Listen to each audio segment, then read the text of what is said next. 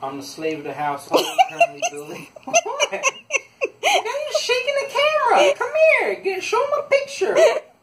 Slave of the household. Currently building a door. A barn door. Barn door. Most customers would be perfectly satisfied with a 70-inch door. Mother wants it at 70 1/8. So right now we're adding this additional board to cut off 98% of it. So that's what we're doing. Well, we got these boards where? Home Depot? Did we get these boards at Home Depot that link together, which I think is super cool. Yeah. And then he cut them all down. And we're going to later glue them. It's about, what, 6 foot? I'm going to move on. I'm going to cut them down. What? But I like how you include yourself in the project. So the door is finally coming to completion. Everything is still loose right now. But now's the part, since the whole framework is cut, we're going to start gluing it together.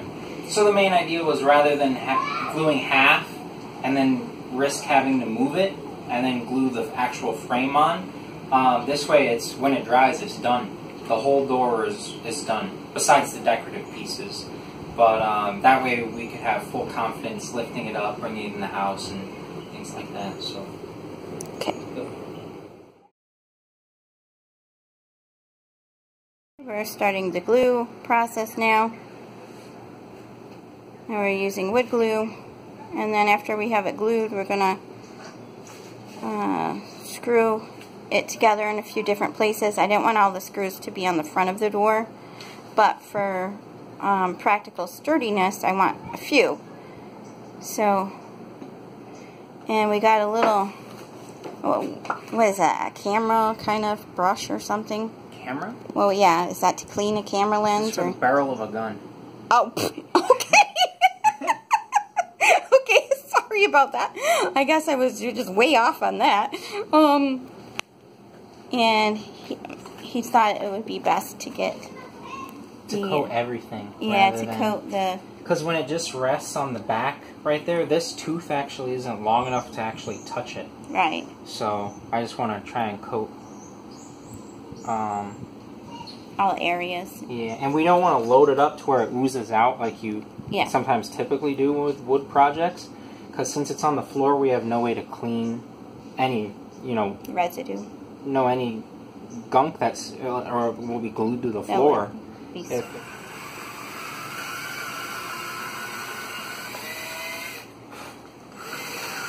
What is it called again? Countersink.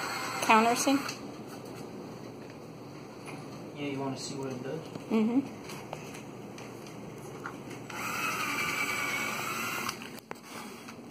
See that hole it made for the head right there? Oh, yeah. Yep. That's good. Yes.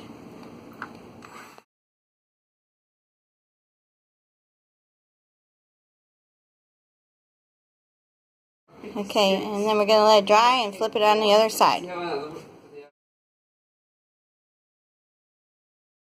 Measuring the decorative panel in the center. Of course, it happens to be support for the door also.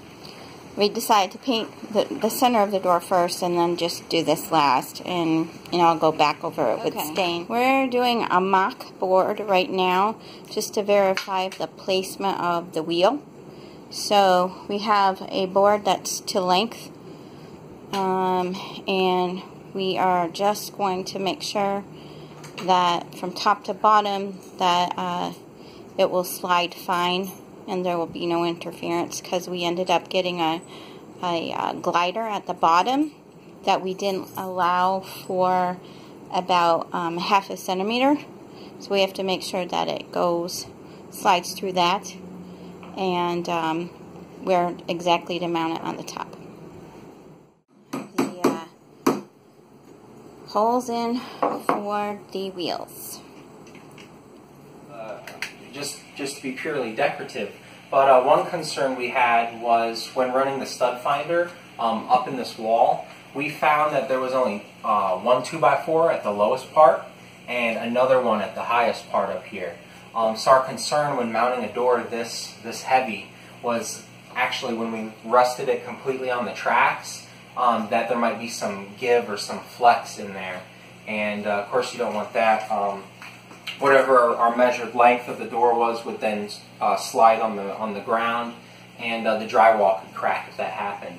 So what we ended up doing is we joined the top 2x4 to the bottom 2x4 with these boards, and in hopes that we would join the two. So that way, rather than it resting the entirety of the weight of the door on one, now two are linked in tandem. And then from that, we just added these diagonal boards to these ones don't assist in strength, but that just kind of makes it more decorative and kind of hides the fact that those are indeed for support. Okay, can you talk about the construction, like what kind of saws you used? Saws, the saw we used pretty much for the majority of this project was a circular saw. So you can use a circular saw or a chop saw. I used a chop saw. And that's to cut the length of the boards down? Yeah, to cut the length of the boards to the proper length. One thing I'd like to point out is this board that we added right here. Most of you probably won't have to do that. The entire reason why this was added is the room we were attaching the door, putting the door here for, it has this offset. So we have this top beam running the length of the wall, or the width of the wall, but we have this wall that's set in. So what that caused is a gap. Yeah, by us mounting the door on this side, because on the other side we actually have a couch, so we don't want this running into the couch on the other side. So this was the side we chose. But because of that, now we had this 6 or 7 inch gap here, which kind of defeated the purpose of the big door if you could still look in there. Let's go on the other side. We added this board, and that's it all the way to the bottom. The handle we decided to mount on the door. One tip for mounting these, especially on a door this thick, if yours is the same thickness, it's incredibly difficult to match like if you have this surface, you match out where the hole should go for your bolts.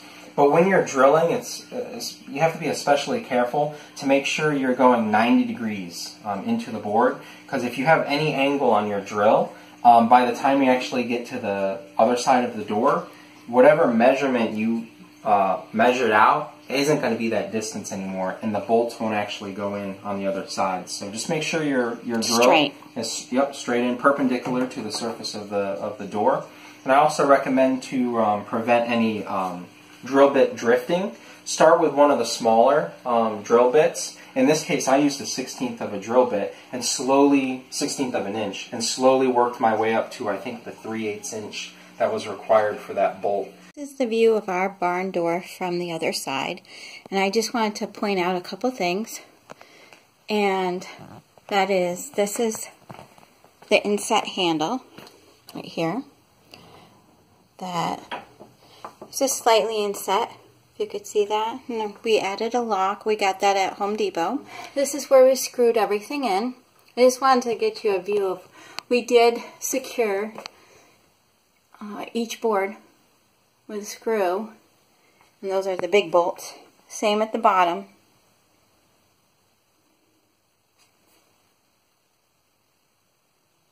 And then on the other side of the door, I'm going to pause. I just wanted to point it out. We did not attach it to the tile, and you can attach it to the tile.